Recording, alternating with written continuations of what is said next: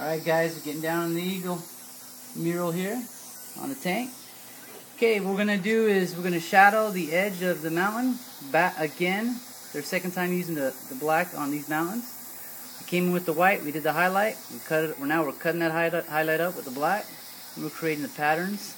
I'd say like stylized stripes right in here, just kind of swoops down into the mountain, and then we're stopping right here where the highlight begins. Okay, so this is the process here. Strong on the edge, strong shadow, and fade out. And we're doing that here, all through this whole piece. And we'll come back into the Eagle, and we're acknowledging our midtones. Like for instance here, the beak needs to be a little darker. So on this whole area, the midtones that is.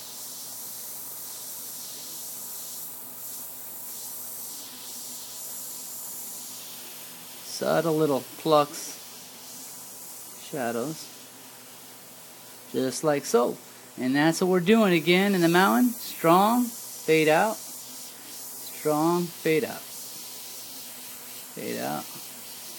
Again, little kind of swoop stripe patterns, style, various blocked stripe patterns, where I keep the consistency about the same all through these stripes as I swoop outward. Strong on the left edge, fade out.